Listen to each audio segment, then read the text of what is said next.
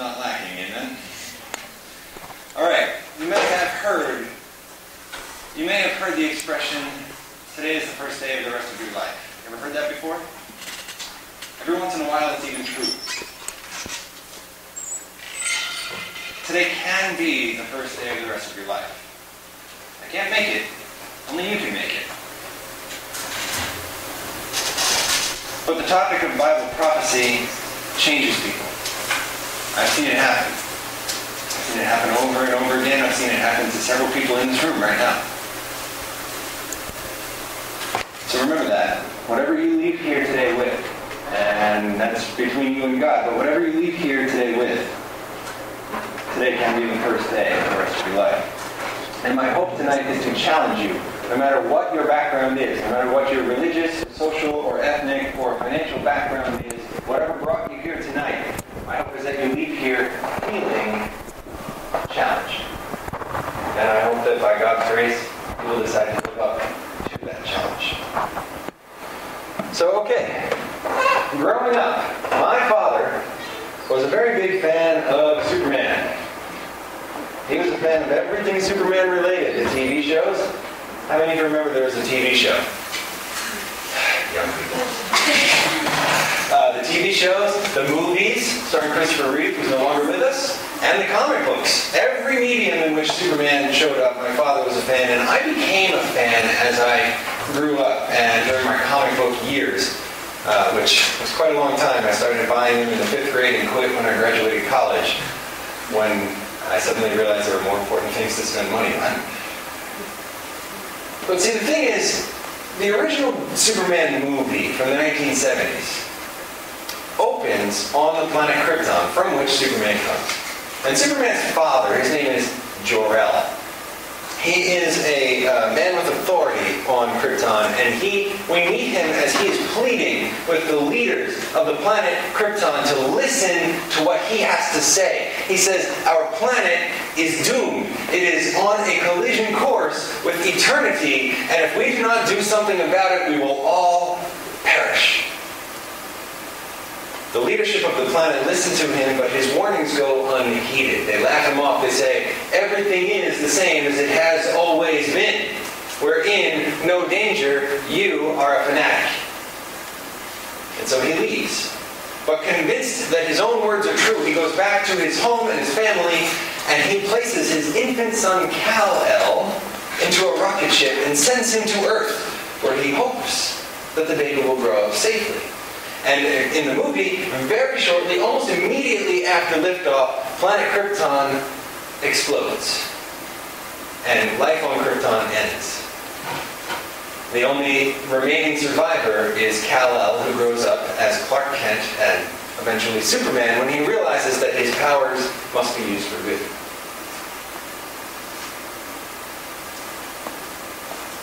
In 1997, I was working at a business called Baxter's Pharmacy in Haverstraw, New York.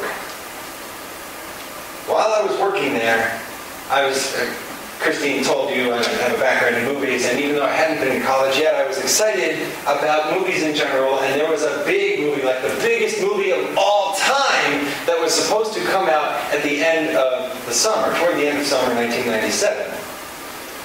It had a lot of buzz. The production had been delayed and had gone over budget and not by a small amount. It was claimed to have the best special effects that you had ever seen in your life. And just the buzz about this movie was just incredible. Like, people were lining up to see it. And when it finally did come out, you might remember a little movie called Titanic. When it finally did come out, it debuted to overwhelming commercial success. It was so successful that in February of '98, the following winter when I began to work at a movie theater, it was still playing to commercial success. And there was a woman who came into my theater faithfully every single week to watch this movie, and had done so since it had debuted. Dropping remember how long this movie is? 4 hours at a time of her life, and $8 to $10, right? To watch this movie over and over again.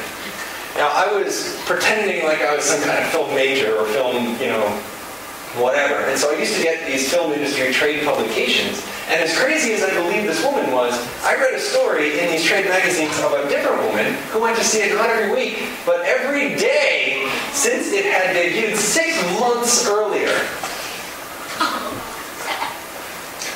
Superman spawned 3 sequels before Christopher Reeve, died. And ultimately a remake a few years ago.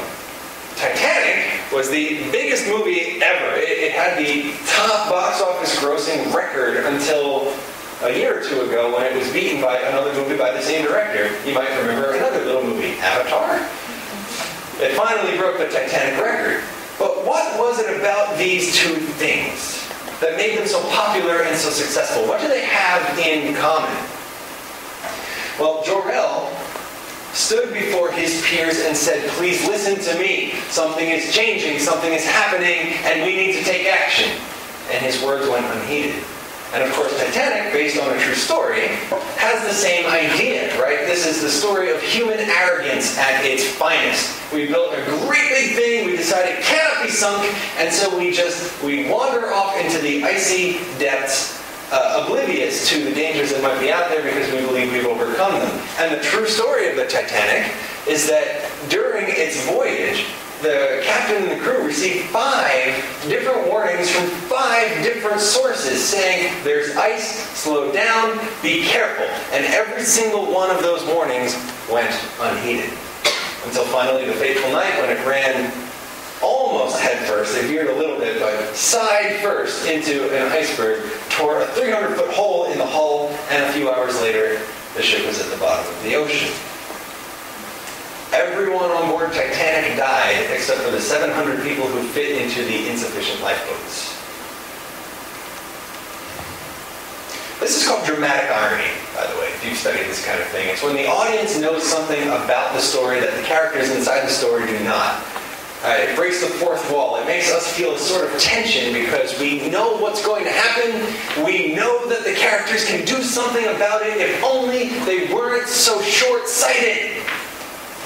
But as we watch them run headfirst into their destinies, all we can do is marvel at how blind they were.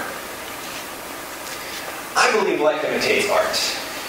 I'm an artist by training. I've seen this. And I believe that life imitates art. So people today are scared. Have you noticed? You watch the news? Do you watch even The Daily Show? I'm talking to college crew here, right? Or do you watch anything like that to get a feel for what is going on out there in the world today? Do you realize people are scared? People are scared about the seemingly endless wars going on. People are scared about the finances that have been lagging for 3 years now with no end in sight. People are scared about a government that doesn't work. People are scared about the environment. People are scared about everything. As we learn data about our dwindling resources and our government upheavals and our splintered politics, our bankrupt economic system all around the world, we realize, thinking men and women realize that things cannot go on the way that they always have. It is mathematically impossible. We will reach a point where things must change dramatically because that's just math. And we're scared about what's going to happen after that change or during that change. Humankind isn't so good at changing. Everyday people are living in fear of what's coming next. In August of 2001, I used to be able to walk all the way inside an airport past security to the gate to either see a loved one off on their flight or meet an incoming loved one as they stepped off the plane. In September of 2001, that was no longer the case. And as a result of this horrible tragedy, which by the way was no picnic to live through, from someone who lived through it, this changed everything. And in September of 2001, we suddenly find people voluntarily surrendering their liberties in order to feel safe. And I have not met anyone at the gate in 10 years. So now, instead of walking through unscathed, now we have to take off our clothes and get x-rayed and unpack everything we brought to be scanned separately. So you got to send your belt and your shoes and your wallet and your phone and your computer and your liquids and everything through separately. So it used to take 2 minutes and now it takes 10. And then you got to sit in the little chair when you're done for 10 more minutes putting all your stuff back together while everyone is queuing up behind you for your chair. And it's not a fun experience. Well, if you ever want a passing thrill, you tell them you don't want to go through the backscatter machine and they will touch every part of your body to make sure you're not a terrorist. Everyday people are scared. Thinking men and women, smart women, sense there's something big on the horizon. That in fact humanity is on a collision course with eternity. But we don't know what it is. And no one really admits anything. You try telling someone out there that things have to change, and you will get called a fanatic. You will get called all sorts of names. Don't you know things don't really change? Everything's the same as it's always been. You're being alarmist. Everything will be fine. As a child of 6, I remember driving past a newspaper recycling plant in the town of Suffolk, New York, where I lived. And even at 6 years old, even before recycling became part of the everyday vernacular, I realized something. I asked my father, what is this plant? What do they do there? What's its purpose? And he explained the concept of recycling paper to me. And I did the math at 6. And I said, well, that seems important. Because if we don't reuse what we have, aren't we going to run out at some point? And my father said, no. We will have infinite resources to keep making everything we ever need and infinite space on the earth to put all of our waste. And he meant it. He really did. But I never believed it. I realized the earth is a finite organism. It can only produce so much. It can only hold so much. And this began a life of worry for me. As thank you for finding my anxiety funny. I appreciate that.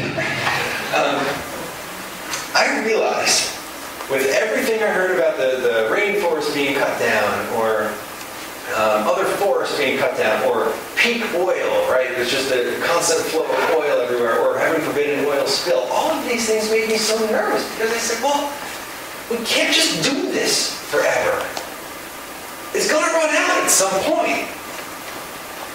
This manifested itself as anxiety and depression in my life, and I was medicated for many years through high school and college. So this is not a small matter. I mean, this is something I took very seriously for a long time. But despite having just about cried the first time I heard of a Hummer getting 12 miles a gallon, I eventually learned something that changed my perspective on this whole thing. And some of what I learned is what I brought here tonight to share with you. So what was this magic mystery thing that changed my perspective? Well, the idea is Bible prophecy. The world today is scared. They're searching. They're almost screaming for answers. Doesn't anybody know anything anymore? Heaven forbid you used to have faith in the government. They have done a pretty good job over the last couple of years of making sure that you realize that they're a bunch of idiots too, just like everybody else. So no one knows anything, but everybody's looking for something, but they're not looking in the right places. And so we find people looking to the experts and the stock market and the gold market and the bond market and the psychics and the historians and the politicians and the astrologers, all in an attempt to find something with meaning. But there are very few people looking where you actually find answers you can count on. Some of you may not be Christians. I just met most of you. Some of you may not self-identify as Christian. You may not know very much about the Bible. You might be skeptical about God. That's okay. Some of you may already consider yourselves Christian, but not know as much about the Bible as maybe you think you should. That is also okay. Especially if you came here skeptical about prophecy. A lot of churches don't study prophecy. What are we going to learn tonight?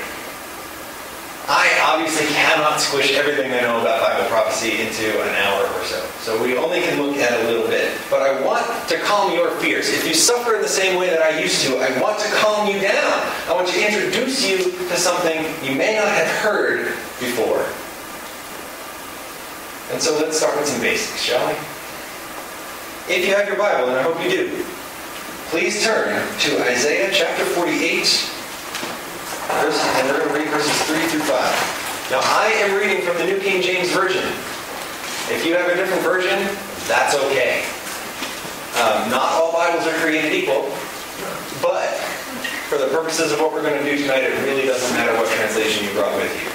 So open your Bibles to the book of Isaiah. If you're unfamiliar with the Bible, I suggest marking your table of contents because we're going to jump around the Bible tonight. Okay?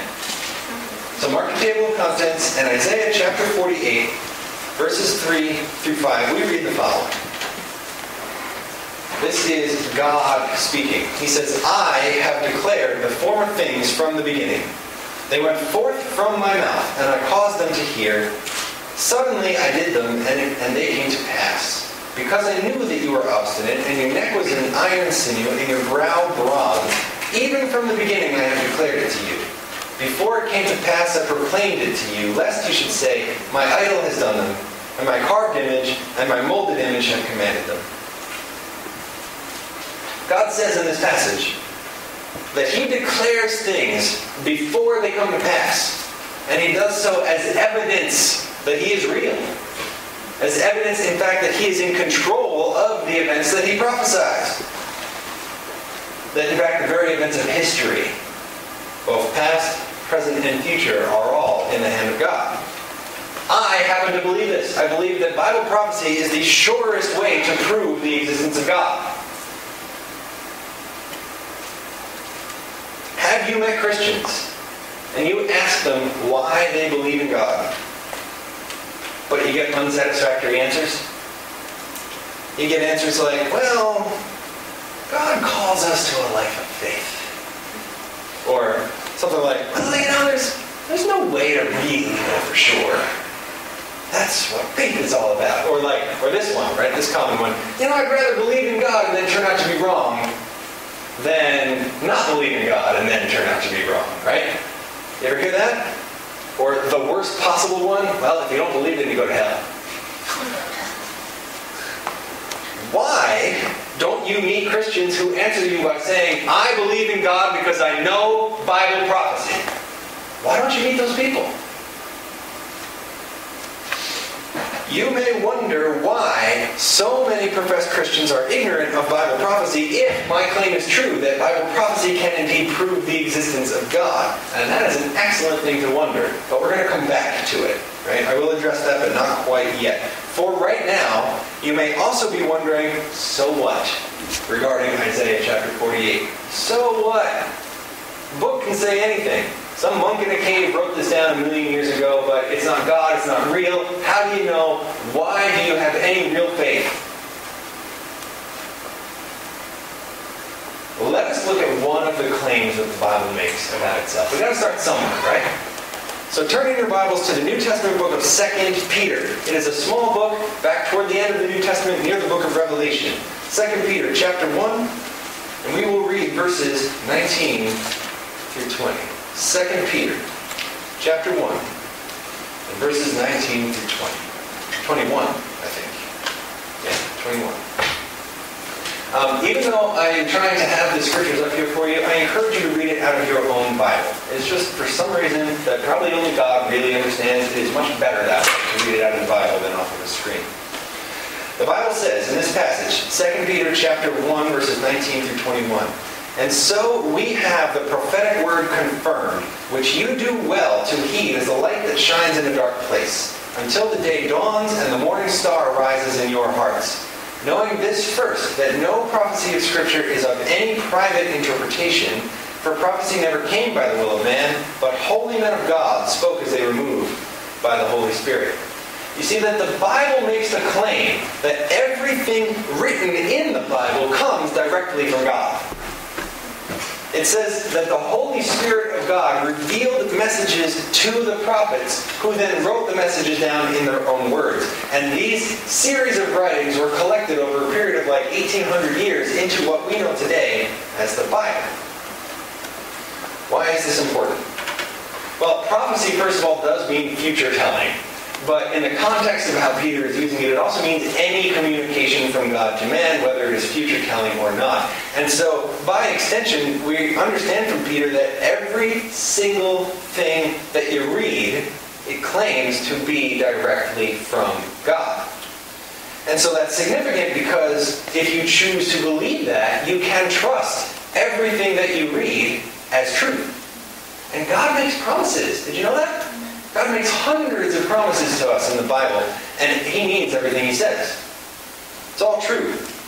But the flip side of that is that if you choose to disbelieve some of it, you have to disbelieve all of it. Because the claim is universal. It says, they're all equal. They all come from the same place. There's not some passages that are more inspired by God than others. Do you get it? We see this echoed somewhere else in Scripture. Let's turn to the book of 2 Timothy, also in the New Testament, shortly before Peter. Here's a little shortcut.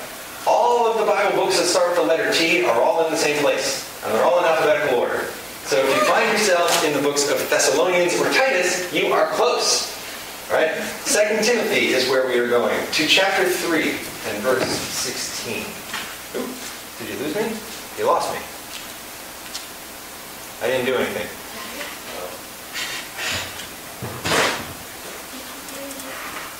All right, he's going to work on that while we continue. So 2 Timothy. 2 Timothy is written by the Apostle Paul to, of course, Timothy. That's why it's called what it's called. And he tells us in this passage, chapter 3, verse 16, that all Scripture, how much is all? All is all, right? All Scripture is given by inspiration of God and is profitable for doctrine, for reproof, for correction, and for instruction in righteousness. Yep.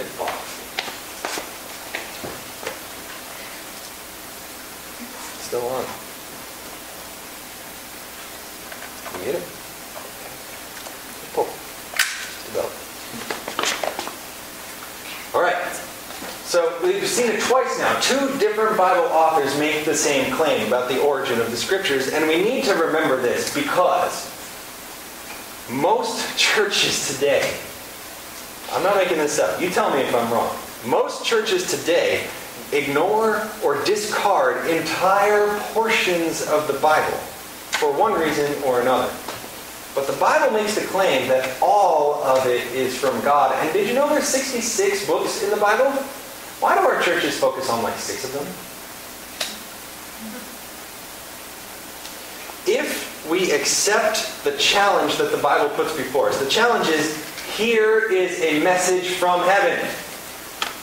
You do well to read it, right? If we accept that message, then we have to accept the existence of God. And if we accept the existence of God, then we must reckon with the claims that He makes about us and the responsibilities that He gives to us. We have to recognize that God is something bigger than ourselves. And it's something outside of us. It's something we cannot change, even if we wanted to. Many people don't make that choice. Hey, good job, brother. All right. Give a hand for the AV guy. Give me a second to get this thing back on.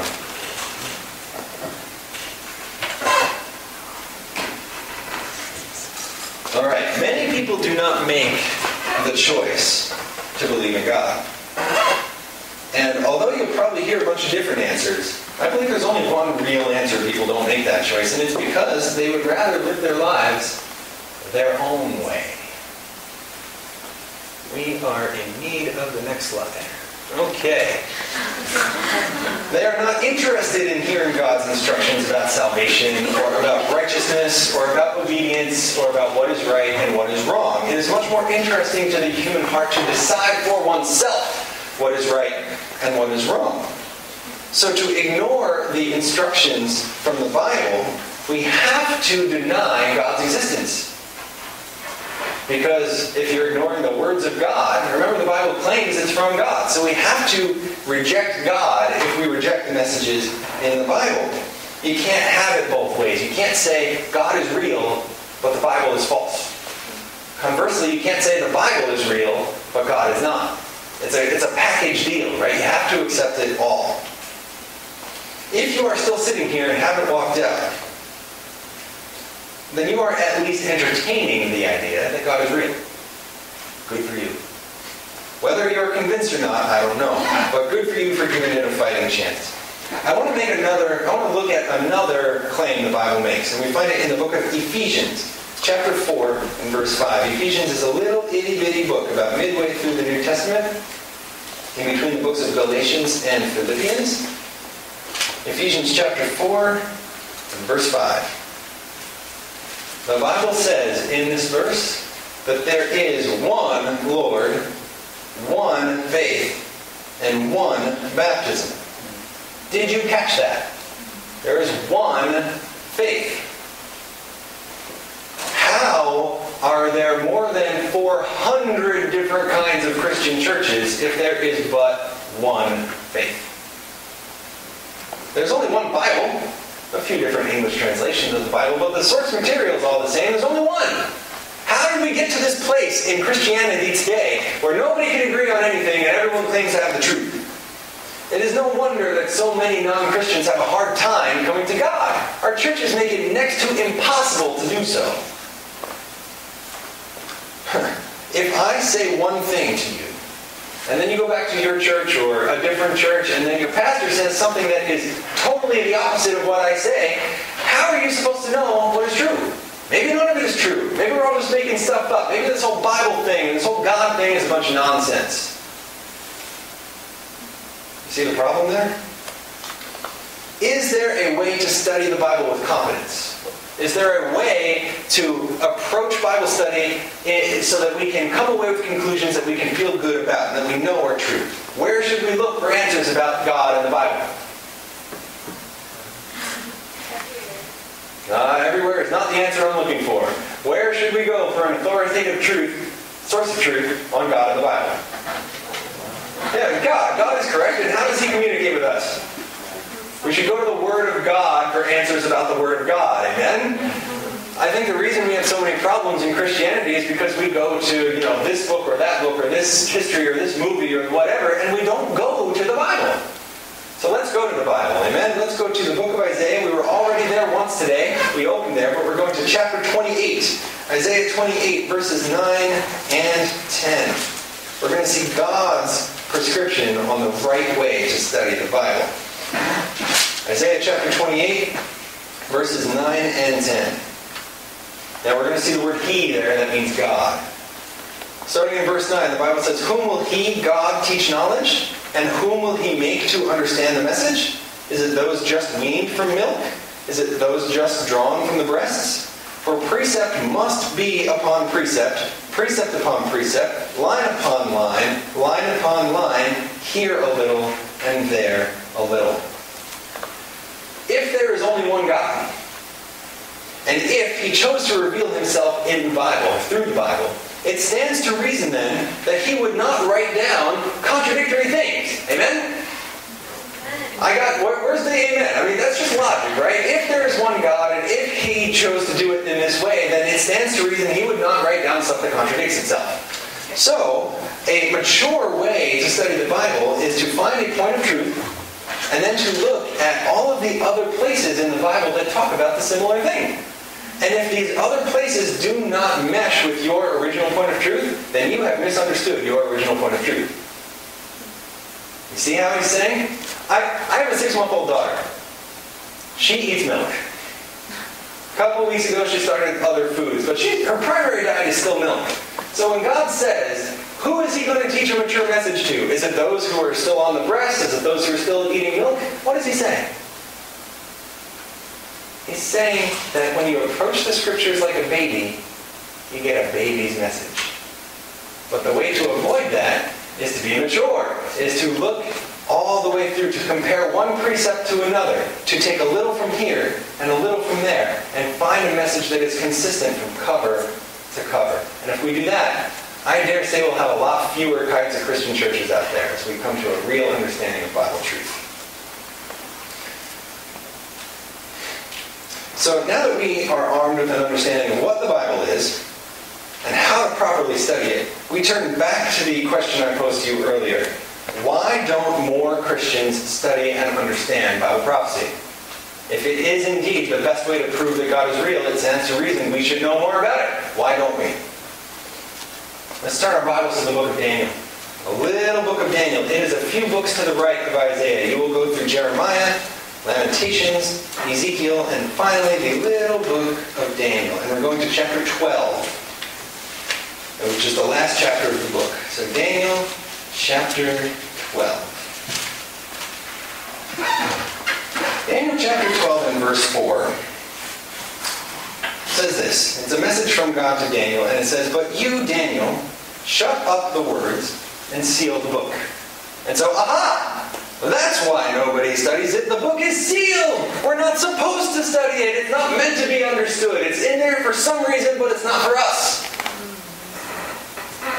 That's what most of our churches will tell us. Or some variation of that, right? But that's the excuse. You'll point to Daniel 12, verse 4 and say, see, it's a sealed book. Well, I have two responses to that. The first is that while Daniel may indeed be a sealed book, do you think that there's another book somewhere in the Bible that might reveal something to us? How about the revelation? Slide. How about the revelation, right? The book of Revelation has the word reveal right in it. It's right there in the title. And so sure enough, we find that Daniel and Revelation are companion books. They complement and complete one another. They use each other to help unlock their deepest mysteries. And so, my second comeback would be to apply one of these mature Bible techniques, right? And instead of just reading half of Daniel 12, verse 4, let's read the whole verse, amen? Isn't it crazy people read half a verse and decide it's true?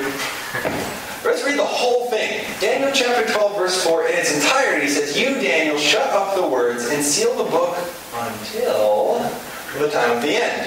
Many shall run to and fro, and knowledge shall increase."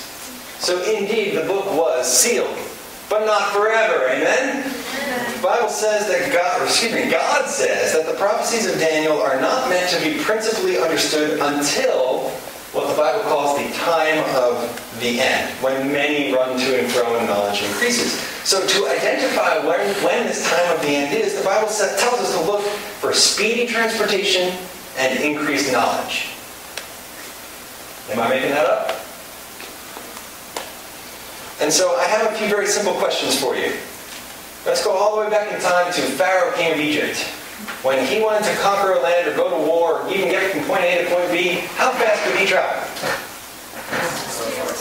He could travel as fast as his horse could take him. That is right. How about several hundred years after that with Alexander the Great? As he is conquering the known world before the age of 30, how fast could he do so? As fast as his horse could take him, right? How about Christopher Columbus? As he sails to the Americas and explores a whole new land that they don't even think exists back home, how fast could he do it? Well, yes, that's the travel part. But as he's exploring one land, how fast can he go? As fast as his horse can take him. Do you see a pattern? How about the father of this country, George Washington? As he's fighting the Revolutionary War or campaigning to be the first president or doing any of the things he did, how fast could he get around? As fast as his horse could take him. And yet, only about 100 years after George Washington's presidency, we see a major shift. We see suddenly the invention of the internal combustion engine giving rise to the horseless carriage, the horseless buggy, right? The very first cars. And now, of course, today we have something much more fast than this, right? We've got the fastest cars in the world that you go to a lonely stretch of road and race them until the sun comes up for some reason. It's not really my thing, but some people do this, right? So we've got these internal combustion engines. In the 20th century, it gave rise also to the jet engines. We have these jets that can go thousands of miles an hour through the sky, eventually giving rise then to the rocket engine that goes so fast it can break the Earth's gravitational pull. As recently as the 1950s, it would take about 6 months to travel from the East Coast to the West Coast because even though we had cars, we didn't have roads. We did not have our modern highway system. So in the 1950s, that's true, but in the end of the 1960s, just 10 or 15 years later, we suddenly, instead of 6 months from one end of the country to the other, now we can go from the Earth to the Moon in 3 days. How fast does that change? So fast. People are running to and fro. We can't get there fast enough. And what about knowledge? What about the increase of knowledge?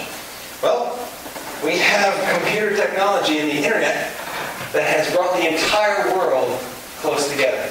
Christine mentioned I was on this TV network called 3ABN earlier this year. After my interview aired, I got a Facebook message from a dude in Italy who is now my Facebook friend, right? Some dude I'd never met on the other side of the world. He sends me a message at the touch of a button. He says, "Hey, I liked your show. Let's be friends." Right? The whole internet is bringing the world down to this big, right? It's a small world like it's never been before. We have medical technology keeping people alive longer than they ever thought possible, and not just like on a breathing machine and a tube, but good, healthy lives, longer than their parents and their grandparents did. We have, whereas in the 70s, a computer would take up 5 rooms and have a team of engineers programming it with punch cards, now I venture to say that many of you have a computer in your pocket in the form of your iPhone or other smartphone device. Right? And we see also an increase in archaeological knowledge, digging up the past. Even in my lifetime, archaeology could only confirm the events of the Bible till about the time of King David or King Solomon, around 1000 BC. That is not true anymore. There is archaeological finds out there, documented archaeological finds that will lend credibility to some of the earliest claims in the Bible. Genesis chapter 15, in the time of Abraham. The earth itself is teaching us. It's opening its secrets to us. We see an increase of knowledge like we've never had before. And so, sure enough, all of these things started to happen in the mid-1800s or so, and if you want to attach a date to it, it would be 1859. That date is the date that crude oil was first refined and manufactured for commercial purposes. So 1859 and thereabouts would be when all of these things began, and sure enough, because God is never wrong, it was the early to mid-1800s when the prophecies of the book of Daniel began to be principally studied and understood by the common man. And although you could find religious leaders studying these things in the 1700s or isolated people all the way back even to the early Christian church, it wasn't until the 1820s, 30s, and 40s where people like you and I opened their Bibles at home and began to read for themselves. So your logical question is, well, if these prophecies can be understood, why doesn't everybody understand them? Good question. And once again, where do we go for Bible answers? The Bible, right? So we're going to go down, same book, same chapter, Daniel chapter 12, but we're going to read verses 9 and 10. God repeats himself, as he often does, for emphasis, but he gives additional detail here. The verses 9 and 10, he, the angel of God, said, "Go your way, Daniel, for the words are closed up and sealed till the time of the end. Many shall be purified, made white and refined, but the wicked shall do wickedly, and none of the wicked shall understand, but the wise shall understand." The Bible itself says not everybody's going to understand the Bible. You have to be wise in the sight of God to get these messages. And I wonder, first of all, how many of us today want to be counted among the wise? That is not every hand in the room. I was hoping for every hand, but that was enough hands. All right? We want to be counted among the wise, and I encourage you because it's not that hard to do so. What is the criteria for God on how we become wise in his sight? You want my opinion? I'll give you a good one. How about we turn to 2 Timothy? We were already there once today. 2 Timothy chapter 3. Verse 15, the verse right before the one we read earlier.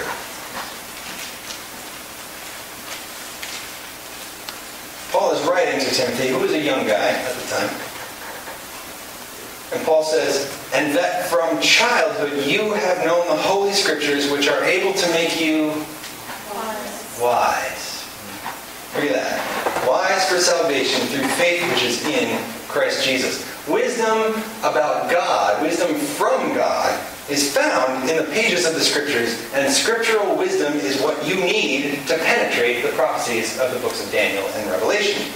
So, I challenge you today to be honest with yourself. If you are reading through Daniel and or Revelation, and the words simply do not make sense to you, you can't penetrate it, I dare say your knowledge of the Bible is not good enough. And that you need to, I told you this is going to be tough, right? I'm going to challenge you. Bible prophecy challenges you No matter what your background is, I've never met anyone to go from ignorance of prophecy to knowledge of prophecy and not be changed by the process. So, I dare you to be honest with yourselves about how well you really know the Bible. And I encourage you to seek God, find godly instructors, and learn God's wisdom directly from Him through a study of the Scriptures. We find in Psalm 119, which is the biggest book of the Bible, just about right in the middle. Psalm 119 is the biggest chapter of the biggest book.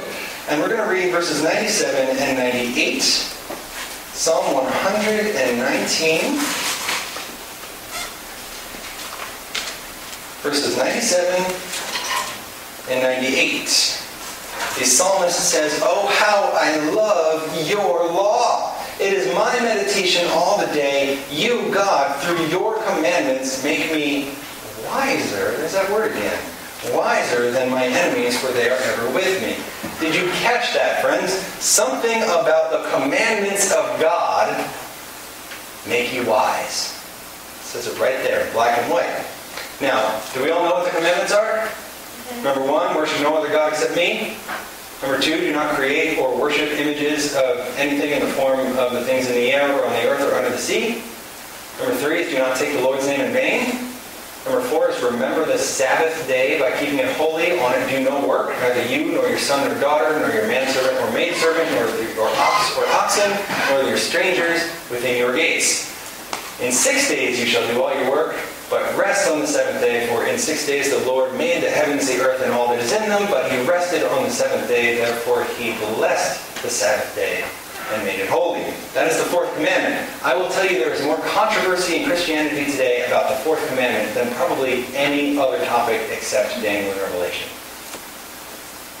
People will go all up and out of their way to tell you that the commandments of God are nullified or void simply to get around the problem of the 4th commandment. But the Bible continues because the Bible says an understanding of the commandments makes you wise. So the Bible continues in this vein in verses 99 and 100 of the same chapter. It says, "I have more understanding than all of my teachers. For your testimonies are my meditation. I understand more than the ancients because I keep your precepts." You ever come to class and you wish you knew more than the teacher? The Bible just said you can. And finally, same chapter, verses 104 and 105, it said, "Through your precepts I get understanding, therefore I hate every false way. Your word is a lamp to my feet and a light to my path." And over again, we find that true, godly wisdom comes from the Bible. Not from academics, not from math class, not from books about the Bible, says the guy who wrote a book about the Bible. Not from politics, not from anything on earth, but from the Bible and the Bible alone.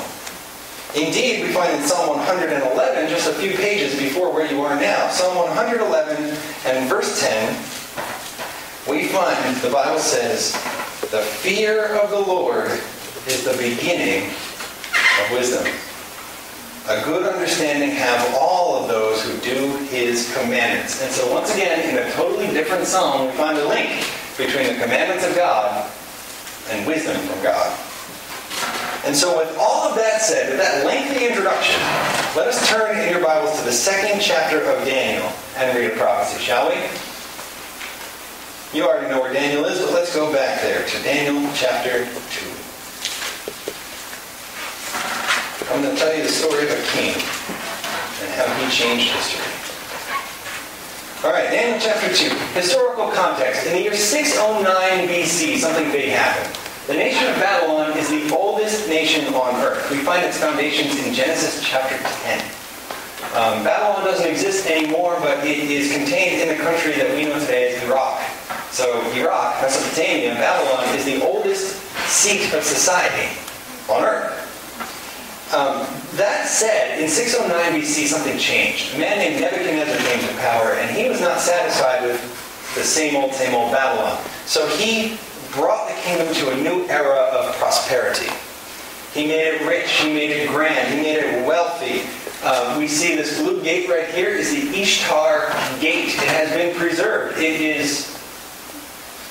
It is on display, actually, I believe at the London Museum or some other museum, but I'm pretty sure it's the London Museum.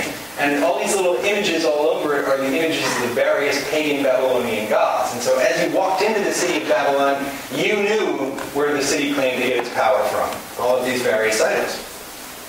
We also, I hope you're familiar with the Hanging Gardens of Babylon, which is the next, it's one of the 7 ancient wonders of the world. No longer in existence, but it was one of the 7 most awesome things of the ancient world. And it was from Babylon. It was commissioned by Nebuchadnezzar. So Babylon is not only a real place, but it's a place with important historical significance. Well, in the year 605 BC, when Neo-Babylon was still getting started, Nebuchadnezzar and his armies went and besieged the nation of Judah and the city of Jerusalem, which is the nation of the Jews. And they won. As a result of this military victory, they took about 1/3 of the population of Judah captive. And they brought them back on foot, about 1,000 miles, on foot, back to the city of Babylon. Daniel, who is the author of the book of Daniel, and his 3 friends, who are identified as Hananiah, Mishael, and Azariah, were among these people who were taken captive. Interestingly, so was the prophet Ezekiel. So Daniel and Ezekiel were contemporaries. They wrote about the same things from the same place. Not to the same people, though, which is why the books are different. And so that is the context that we're going to pick up here. Nebuchadnezzar, we're going to read in the first 3 verses. Now, Daniel is kind of long, and so I don't have the scriptures from Daniel 2 up here. You just need to follow in your Bibles. So Daniel 2, verses 1 through 3 says, "In the 2nd year of Nebuchadnezzar's reign, Nebuchadnezzar had dreams, and his spirit was so troubled that his sleep left him. Then the king gave the command to call the magicians, astrologers, sorcerers, and the Chaldeans to tell the king his dreams. So they came and stood before the king, and the king said to them, 'I have had a dream, and my spirit is anxious to know the dream.'" Do you get it? He's having some bad dreams, he's having trouble sleeping, but one night in particular he wakes up and he says, "Wow, that was powerful! I just wish I remember what it was." So he goes to his wise people. The job of the wise men was to consult the various pagan gods and get wisdom that defied human understanding. So was it a reasonable thing from an earthly standpoint for him to say, "Tell me what I dreamed last night"? Can anyone in this room tell me what I dreamed last night? No. But he goes to these people, and that's exactly his demand. So if you were to keep reading the beginning part of this chapter, their response is like, why don't you just tell us what the dream was, and then we'll interpret it for you. Nebuchadnezzar was kind of a crazy man, but he was not a dumb man. And so, down in verse 8, the king answered this and said, "I know for certain that you would gain time because you see that my decision is firm. If you do not make known the dream to me, there is only one decree for you. Death. For you have agreed to speak lying and corrupt words before me till the time is changed. Therefore tell me the dream, and I shall know that you can give me its interpretation." So these wise men sort of freak out because they realize there is no possible way that they can tell the king what he wants to hear. And he has threatened them with death. Not only them, but their families. So I'm going to kill you and your families, and I'm going to bust down your house like you never existed. And so in verse 11, they have to admit that they're liars and they're being paid for no reason. Verse 11, they say to the king, "It is a difficult thing that the king requests, and there is no other who can tell it to the king except the gods. And their dwelling is not with flesh." Whereas we don't talk to them. I know you think we do. I know you pay us to do that. But we can't actually do that. And so the king gets mad and orders their execution, and the captain of the guard goes around and starts to kill these men. Now, in chapter 1 of Daniel, Daniel and his friends go through a series of events that kind of propels them to a position of authority within the kingdom. And so they're counted among the wise men. And so a man named Arioch, the captain of the guard, shows up at Daniel's house and says, "Hey, I'm here to kill you." And Daniel's response is, "Why in the world would you do that?" Right? So Arioch tells him what's going on, and Daniel knew the king, at least somewhat. So he asks for an audience with the king, and he goes in and says, "King, I can tell you what you want to know, but I need time first because I have to talk to God. Give me until the morning, and I will come back and tell you what you need to know." And so the king, anxious to actually have someone give him the answer, says, "All right, you have until the morning." Well, verses 17, 18, 19 of Daniel 2 tells us what Daniel did. says Daniel went to his house and made the decision known to Hananiah, Mishael, and Azariah, his companions, that they might seek mercies from the God of heaven concerning this secret, so that Daniel and his companions might not perish with the rest of the wise men of Babylon. Then the secret was revealed to Daniel in a night vision. What is the word we use to describe a vision that you receive at night? Dream. A dream. Do we dream when we're awake? Generally speaking, do we dream when we're awake? No, not in the same way that we do at nighttime with the various stages of sleep that we... Anyway. Okay, so the point I want you to realize is that some of you might be more pious than I think, but I would dare say just about everybody in this room, if they had a death sentence the following morning, would spend the entire night before awake. Even if you take the pious route of praying, you'd probably spend all night praying, wouldn't you? Lord, help me. Help me. Help me. I have no way to do this unto myself. Please help me, God. Please help me. I trust that you can do what you say you're going to do, but help me, help me, help me, help me, help me, help me, help me. Take a break, go to the bathroom, get some food, and then you're back on your knees. Help me, God! I can't do this on myself, right? That's not what Daniel did. Daniel had a short prayer meeting with his friends, and then he went to sleep. His trust and his faith in the Lord was so strong that he said, there's nothing else I can do, it's up to God. And God answered him in a dream. If Daniel's faith had been weaker, if he had not gone to sleep, God could not have answered in a dream. Daniel would not have gotten the answer, and he and his friends would have been killed the following morning. We would not have the book of Daniel, we would not have the book of Revelation, and the whole Bible would be very different. That's a big consequence, isn't it? Simply because he chose to go to sleep. Another point is that the same God who was alive and answered Daniel's prayer back then is still alive today. And he still wants to answer prayers of people who call upon him. So if you have something in your life that is plaguing you, whether it is something as stupid as a bad grade or a bad teacher, or something as significant as maybe a family breaking up or a financial trouble that might, change the course of your life, whatever it is not too big for God. I saw a saying that I really liked. It says, do not tell God how big your problems are. Tell your problems how big God is. I encourage you to take this seriously. Just as Daniel brought his biggest problem to the Lord, so can you. And God will answer him. And so, he wakes up, he gives praise to God, and the following morning he goes in and talks to the king. And down in verse, I believe it's 28, Daniel says to the king, there is a God in heaven who reveals secrets. Isn't that amazing? Now, your skepticism might say, but I pray to God and I never get an answer. My prayers bounce off the ceiling. What is it you're praying about? Maybe you're not praying at all. Maybe you're skeptical. Maybe you don't know anybody who says they've ever gotten anything from God. Why should you try? The Bible says in the book of James, don't turn there because I want you to stay in Daniel, but the book of James, chapter 4, verse 2, gives us this instruction. It says, yet you do not have because you do not ask. God is a gentleman. He does not force himself on anybody. Right? So he says, you don't have anything from me because you have not asked anything from me. Why don't we take God at his word and start asking him for stuff? I do not want to get to heaven and find out that God had all of these blessings ready for me, but I never asked for any of them. Let me tell you, I ask for stuff. I hope you do too. So verse 28, Daniel says to the king, there is a God in heaven who reveals secrets, and he has made known to King Nebuchadnezzar what will be in the latter days. So automatically, the contents of this prophecy have to do with the latter days, the future tense from Daniel's perspective. And the Bible uses that term latter days to mean the end of time. So this prophecy is going to stretch all the way until what we would understand as the end of human history.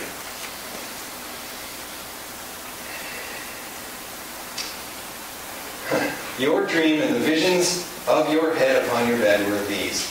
And then Daniel begins to expound upon this dream. And so we read the substance of this dream, starting in verse 31. Let us just read the whole thing. Daniel says, you, O king, were watching, and behold a great image. This great image, whose splendor was excellent, stood before you, and its form was awesome. This image's head was of fine gold. Its chest and arms were of silver. I think we got a picture. Yeah. Its chest and its arms were of silver. Its belly and thighs of bronze. Its legs of iron. Its feet partly of iron and partly of clay. You watched while the stone was cut out without hands, which struck the image on its feet of iron and clay, and broke them in pieces. Then the iron, the clay, the bronze, the silver, and the gold were crushed together and became like chaff from the summer threshing floors. The wind carried them away so that no trace of them was found, and the stone that struck the image became a great mountain and filled the whole earth. That is the substance of the dream. Daniel goes on to then interpret the dream for the king. Before we go to the interpretation, however, I want to show you how beautifully the Bible parallels itself. So bookmark here and go to the book of Ezekiel. Ezekiel is one book before Daniel. Remember, they are contemporaries. We find in Ezekiel chapter 21, verses 25 through 27, something I find very amazing. Now again, the nation of the Jews had fallen into horrible apostasy. They had rebelled against God for like 800 years. Until finally God said, enough. I'm done with you people. I gave you 8 centuries to repent. Right? Now you have to deal with Babylon. And so he sends Babylon to them to essentially teach them a lesson, right? That God has a line past which he will not permit humanity to cross. But he gives them this prophecy.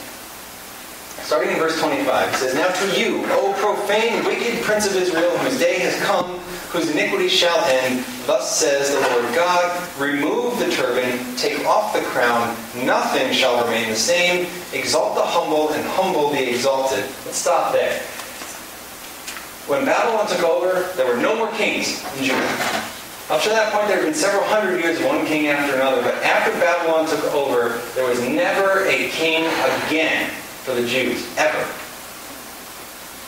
So God says in verse 27, Overthrown, overthrown, I will make it overthrown. It shall be no longer until he comes whose right it is. Sorry. I may or may not. There it is. So let's go to the next one. So according to this prophecy in Ezekiel, here we are in Babylon. He says, what's the wording here? He says, no, go back. He says, overthrown, overthrown, overthrown, and then he will come whose right it is, and I will give it to him. Who is the true and only King of Israel? Jesus Christ. And so, according to Ezekiel, somewhere down in here is when we should find Jesus. So let's go back to Daniel 2 and read the interpretation of the dream. Starting in verse 37. Daniel says, You, O king, are a king of kings, for the God of heaven has given you a kingdom, power, strength, and glory, and wherever the children of men dwell, or the beasts of the field and the birds of the heaven, he has given them into your hand, and he has made you ruler over them all. You are this head of gold. Nebuchadnezzar, and by extension Babylon, represents the head of gold. We know that it's not just a man, but rather his whole kingdom, because of how the prophecy continues. In the next verse, 39, he says, But after you shall arise another kingdom inferior to yours.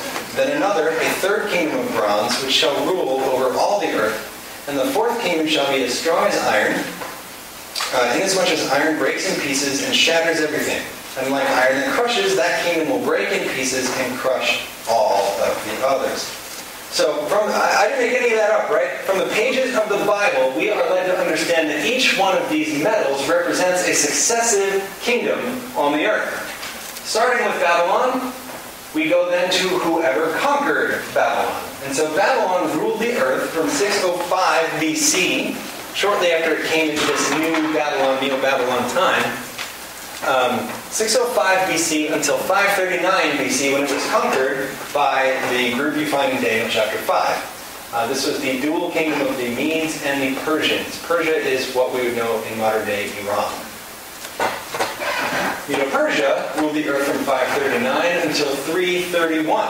Every detail of the statue is important. It is silver instead of gold. They were not as rich as Babylon or as powerful. And because it was a dual kingdom, the Medes and the Persians were not the same people. They kind of teamed up to make an empire. We see the duality of it represented by two arms.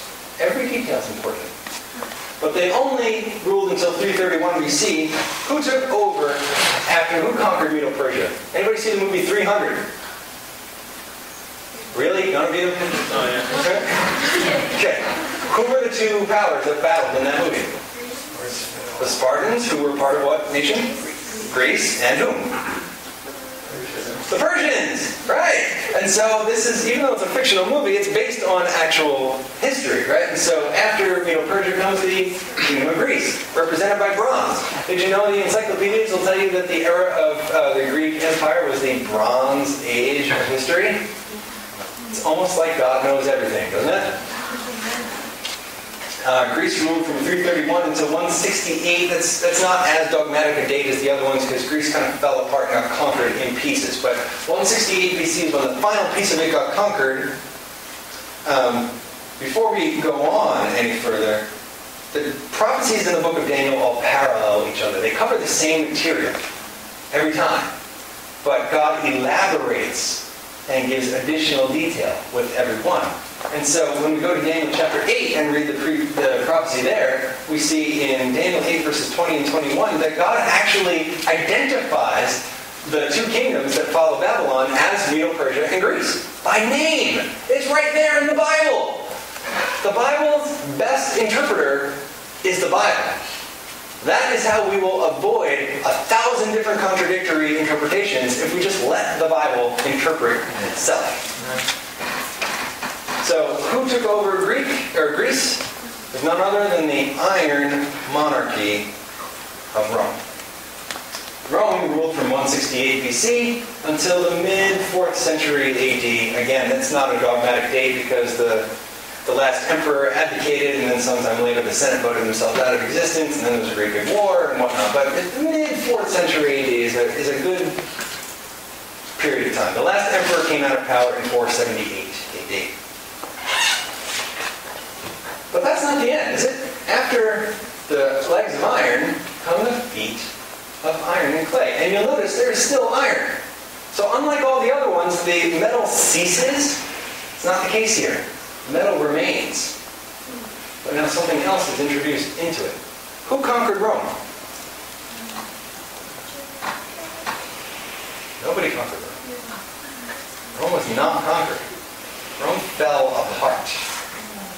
And what happened, again, it happened in pieces, but essentially Rome got too big for itself. There were too many different groups of people vying for power and riches, and the government just became completely ineffective.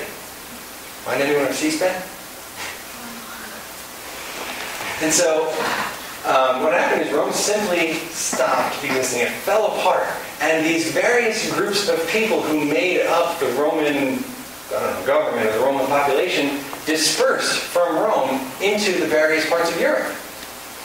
And so here's a list of the 10 dominant tribes that came out of Rome. The Alemanni, the Burgundians, the Franks, the Lombards, the Saxons, the Suevi, the Visigoths, and then the Heruli, Vandals, and Ostrogoths who are no longer with us. They were wiped out by the power identified in Daniel chapter 7.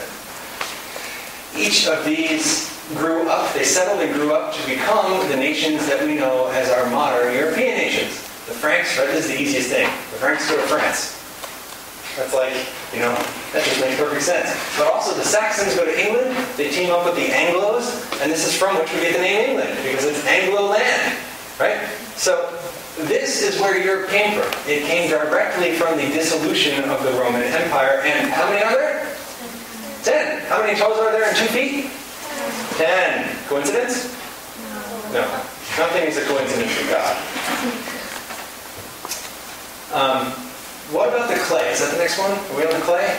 Yeah, okay. In Jeremiah chapter 18, verse 6, the clay must mean something, right? What does the Bible say the clay is representative of? In Jeremiah 18 and verse 6, it said, O house of Israel, can I not do with you as this potter, says the Lord? Look, as the clay is in the potter's hand, so are you in my hand, O house of Israel. What is clay representative of? People. What kind of people? God's people. Was there an influx of religion into Europe after the fall of Rome?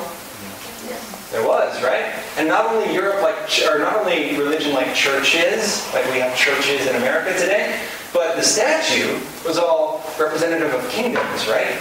And there's the clay mixed right in there with the iron. And so we should see a secular religion, a religion that takes the power of government. Did we see that? How good is your European history? You know that the Catholic, what we would understand as the Catholic Church, ruled Europe for over 1,000 years? There are stories. Story of King somebody from Europe. The details escape me. King somebody from England standing outside in the snow for 3 days waiting for an audience with the Pope to get permission to take his seat of power. Right? This is a religion acting as the government. And we see it right there in the statue.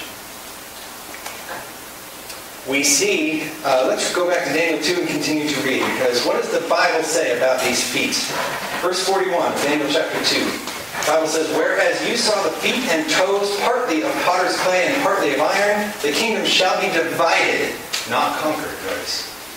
Yet the strength of the iron shall be in it, just as you saw the iron mixed with ceramic clay. And as the toes of the feet were partly of iron and partly of clay, so the kingdom shall be partly strong and partly fragile.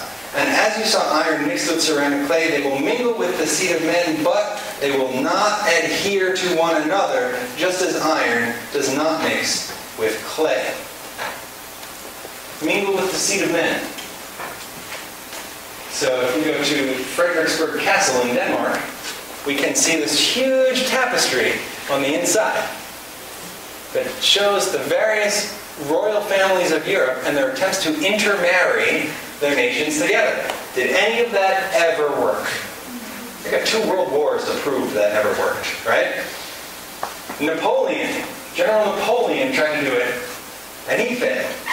Adolf Hitler tried to do it, and he failed. History shows a whole bunch of people. It's like this circus of characters trying to unite Europe, all of whom fail because the Bible says they will not adhere one to another any more than iron mixes with clay. In our modern day, we're trying to do it with money, and yet you'll see this is dated September 28th of this year. European Union in crisis, will it survive? For the first time, the idea that the global finances are so bad that it will actually destroy the European Union has become a talking point. Financial experts predict the euro will be extinct within a year. There are others who are more hopeful, and they say that somehow we're going to pull it all together. But the Word of God says no. Nothing that we do will ever unite Europe, because they shall not adhere one to another any more than iron mixes with clay. You watch over the next year or 2. I don't know the exact time frame, but you watch. And when the European Union dissolves, you can say, I already knew that. Daniel chapter 2.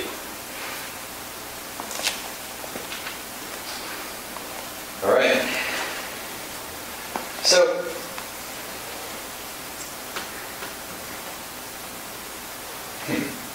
how does this prophecy end? Who remembers?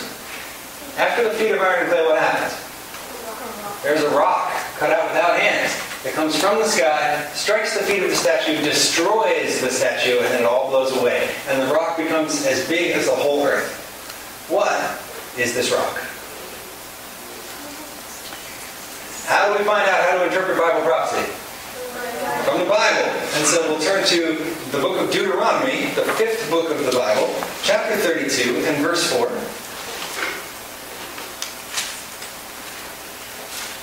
And we will find this written by Moses. He is the rock.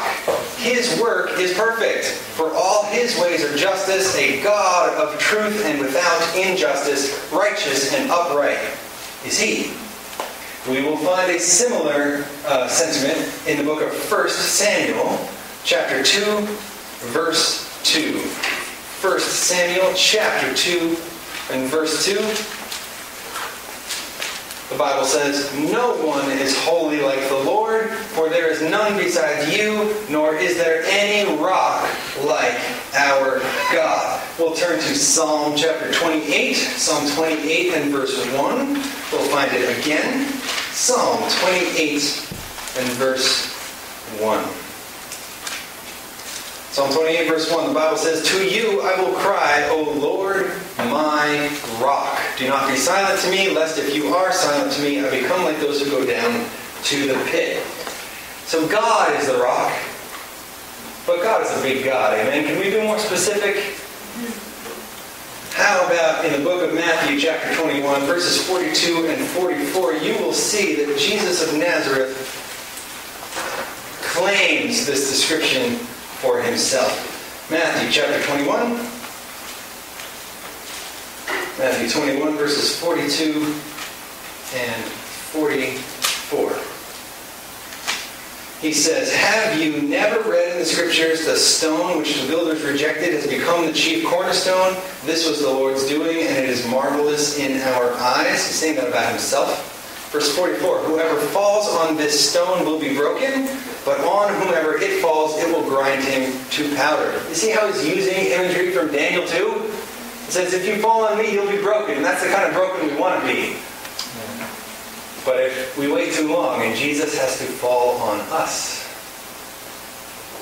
we'll be crushed to pieces and blown away like the statue. Let us accept Jesus before it's too late. Amen?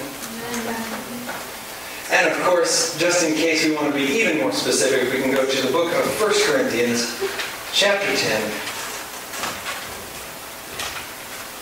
and verse 4. 1 Corinthians, chapter 10, and verse 4, which says, "All drank the same spiritual drink, for they drank of that spiritual rock that followed them, and that rock was Christ." Can the Bible possibly get any clearer?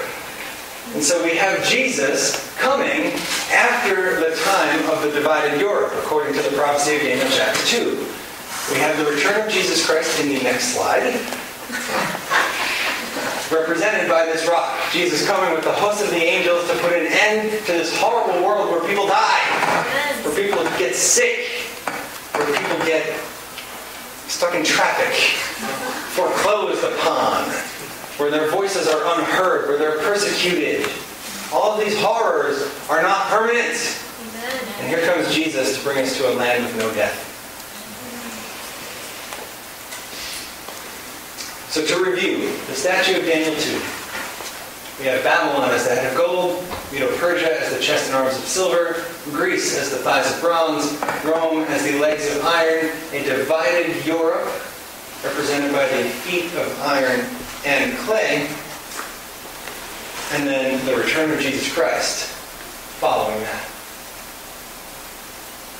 This feet of iron and clay. Have you noticed the world is a little crazy? Wasn't it a little crazy? Got nuclear bombs. Did you know just like 1 or 2 days ago, Russia went on record, I pay attention to international news and politics, Russia went on record and said, the NATO line of defense is coming closer to our borders. Now America is building a military force in Australia to counter the growing military force of China. We feel that the chance of all-out nuclear war is higher now than it's been in a generation. 2 days ago, they said that. The world is sick. The world is in trouble. The world is dying. The world is dying of a disease the Bible calls sin. Praise the Lord, here comes Jesus to put an end to that. Everyone who wants to go home to that land with no death has a free pass, because salvation is a free gift. Jesus did all of the work on the cross, and there's nothing else you can do to earn heaven. Amen. The world today is filled with a never-ending series of news about war. Right. And so the news about the sands of time that are running out is about war. It's about disaster. Move ahead here. War, disaster, the fledgling economy, the failing economy everywhere. But these are not the signs. They are signs. Jesus says these things will happen, but he says these things must happen, but the end is not yet. What does Jesus say is the very last thing that has to happen before he can return? The gospel. Matthew 24, verse 14. Jesus says, and this gospel of the kingdom will be preached in all the world as a witness to all the nations, and then the end will come. Let me tell you tonight, friends, this is happening. We saw, when I was in grade school, we saw the collapse of the Berlin Wall. And suddenly the Iron Curtain was destroyed. And for the first time in several generations, we see Russia reborn. We're opening the borders to these things. And as a result of this, any of you who are familiar with 3ABN has a sister network, 3ABN Russia. Yeah, so they have a huge production facility in Russia, in the heart of communism, sending out messages by satellite and internet about the soon return of Jesus Christ. We have seen baptisms numbering in the thousands at a time. Can you imagine so many people giving their lives to the Lord? You need a swimming pool to hold them, or even better, a whole river to hold them. And this is happening all around the world. It's happening in the Middle East today. Amen. In the most Islamic parts of the world where it seems like the light of God or light of Christianity is flickering or gone out. No, that's not the truth. The truth behind the scenes is that people are coming to God every day. I've met these people. I've read their testimonies. It is happening today. And God says that is the last thing that needs to happen before I come. Is prophecy powerful? Do you find it interesting that we have the prophecy of the second coming of Jesus Christ written down 600 years before the first coming of Jesus Christ? I find that quite interesting. Today, friends, I want to make an appeal to you. Because I don't believe that this is fun and games. I don't believe the world's message that everybody is all the same and everybody is equally true and everybody can get to heaven any way they want to. I believe that Jesus is the way, the truth, and the life.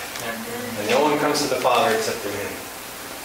And it's not about what church you attend, or how good you are, or how much money you give, or any of those stupid things that we as humans make religion. It's about wanting to be in a land with no death. To live in a land the way God made it in the first place. Eden and restored. No more disease. No more death. No more being away from loved ones. No more pop quizzes. No more 8-page newspapers. No more traffic. No more cat litter. No more inoculation. As a father of a 6-month-old, the worst 3 days of my life were bringing my child to the doctor and watching strangers stick needles in her legs. I'm looking forward to a day when that is not true anymore. 2 months ago, I got a diagnosis of multiple sclerosis.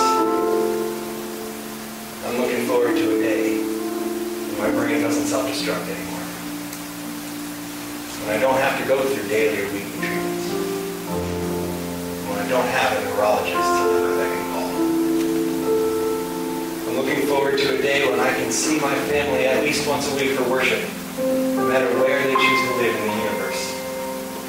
Instead of having to say goodbye to my family who lives on the East Coast and see them only once or maybe twice a year. I'm looking forward to that day, and I'm inviting you to look forward to that day too. And I'm not inviting you to join my church. You probably never see me again in your lives. But I am inviting you to make a decision tonight.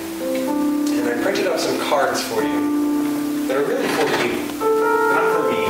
They will be collected at the end, but they're not really for cataloging purposes or anything like that. It's to help you be clear about what it is I'm asking you to decide tonight. You don't need to share your answers with me or with anybody else.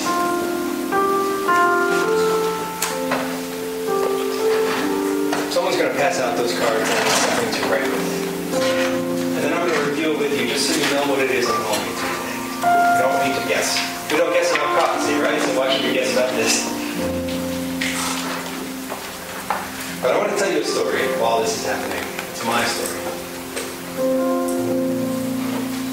I was raised in Christian churches. I was a member of the Catholic Church and the Presbyterian Church before I went to college. When I went to college in New York City, I got very intoxicated with the world, and sometimes intoxicated in a physical sense. And I lost sight of God. Until one morning, two very large buildings almost fell on my head. I was living about 400 feet away from the World Trade Center on September 11, 2001. And on that morning, I prayed my last prayer twice. And as I walked, as part of the mass evacuation, in the 82-degree heat, in community that if you've lived in California your whole life, you don't even understand. And this ash rained down on us. Ash consisting of parts of the destroyed building, but unfortunately parts of the people inside that destroyed building. I didn't know what was right anymore. And I lost about 14 months of my life drinking, not sleeping, feeling sorry for myself. But God changed all of that. He showed me that the things that happen in this world are not random, they're not a coincidence, and they're not outside of His control. And I praise the Lord for September 11th, not because of the tragedy, but because it showed me that there was something bigger than myself. And it made me take God seriously for the first time in my whole life.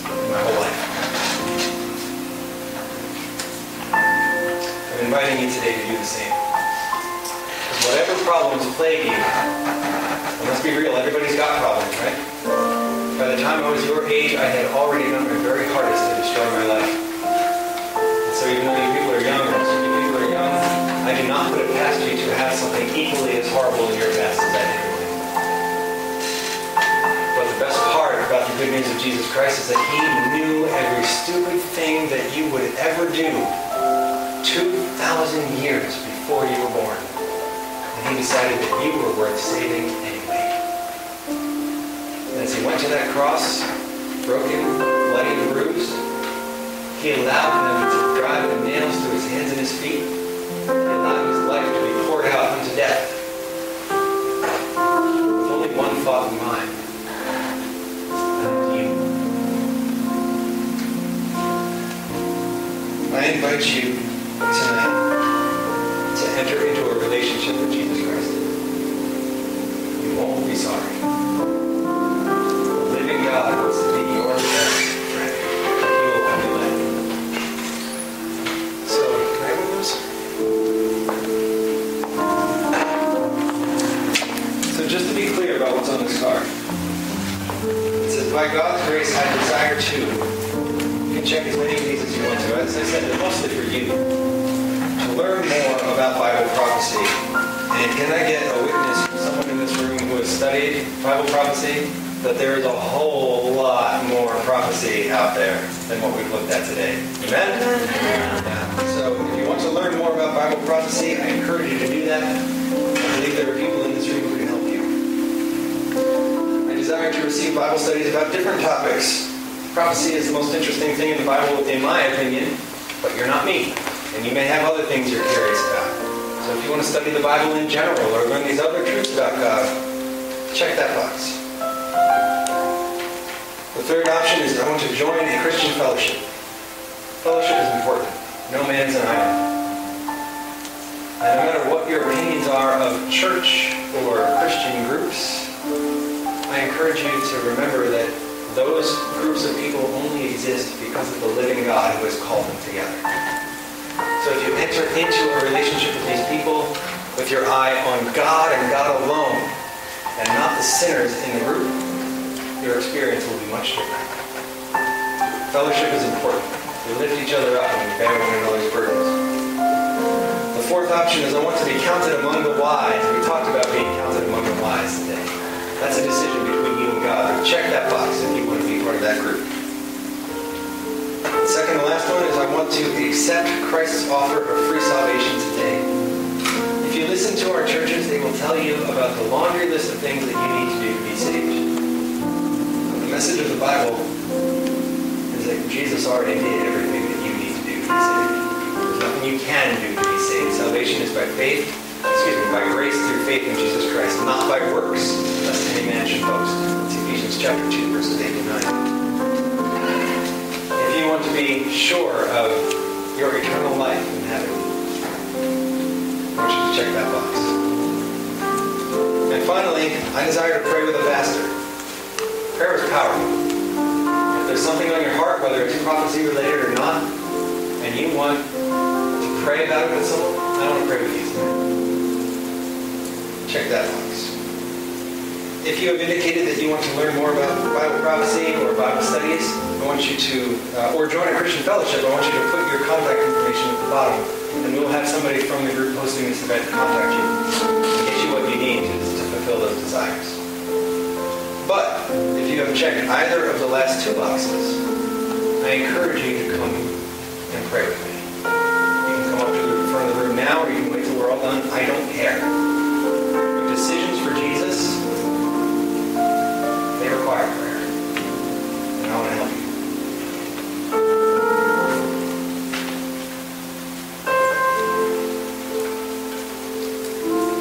When you're done, I would like to have somebody pick up those cards. God is already aware of what you wrote. God was aware before you even came here today what you were. The group is interested in the first three boxes. I am interested in the last two. And the one in the middle is entirely between you and God.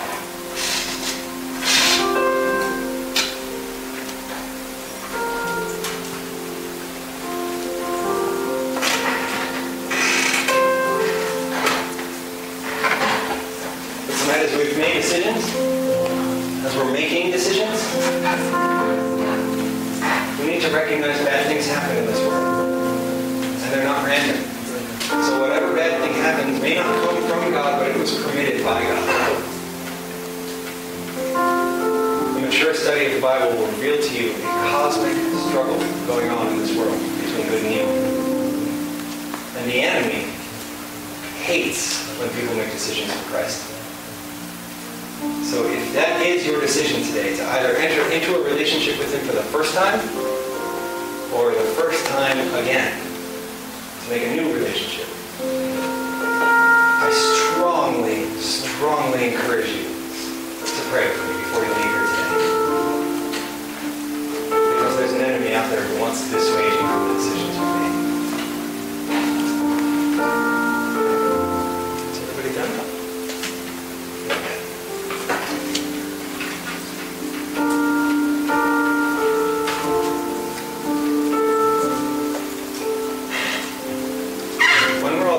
Close with prayer, a group prayer, and I invite you to stand as we pray.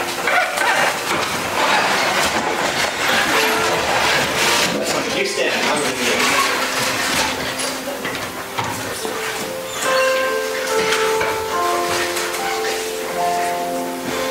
Heavenly Father, tonight I thank you for who you are. I thank you that you are a God who gives us evidence, who does indeed call us to a life of faith, but gives us evidence that we might not be lost in that life of faith. Help us, Lord, to understand the deepest messages of your revealed word, the messages contained in the books of Daniel and Revelation. Help us to fully understand our place in history, what has brought us here, and what is yet to come. Relieve our fears, Lord, because the world is a scary place, and it doesn't seem to be getting any less scary. But Lord, I trust that the people here today who have made decisions for you are recorded in the book of life in heaven. I trust that because you died for these people. You died only for these people. And you will stop at nothing to make sure that if they desired a place in your kingdom, that they will have one. Help us to have that assurance that comes only from heaven. That assurance that no matter what comes our way, even to the point of death, that our eternal life is secure because you will never let us fall out of the palm of your hand. Thank you, Lord Jesus. Thank you for coming. Thank you for dying. And thank you for promising to come again. We look forward to your soon return. And we ask that by your grace we might be ready to look you in the eye when you come and not be ashamed. As everybody here desires to hear those words from your mouth, well done, my good and faithful servant, we ask for your grace to strengthen us so that we might indeed live a life that is worthy of being called well done. Be with us even as we depart from this place. Minister to our hearts and our minds with the Holy Spirit that we might not forget the things we've learned here tonight.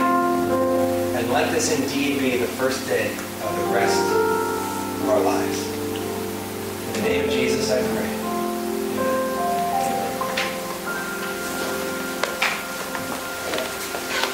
Thank you, friends. One final closing thought as you go on your way.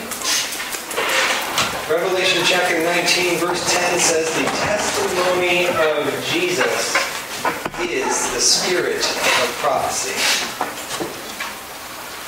Therefore, Jesus testifies of himself through loud prophecy. If prophecy becomes difficult or discouraging, remember, Jesus wants to reveal himself to you. And he will bring you where you need to have the resources you need to understand his testimony. And I promise, if you study the prophecies, you will know Jesus better than you ever thought possible. Thank you. Good night.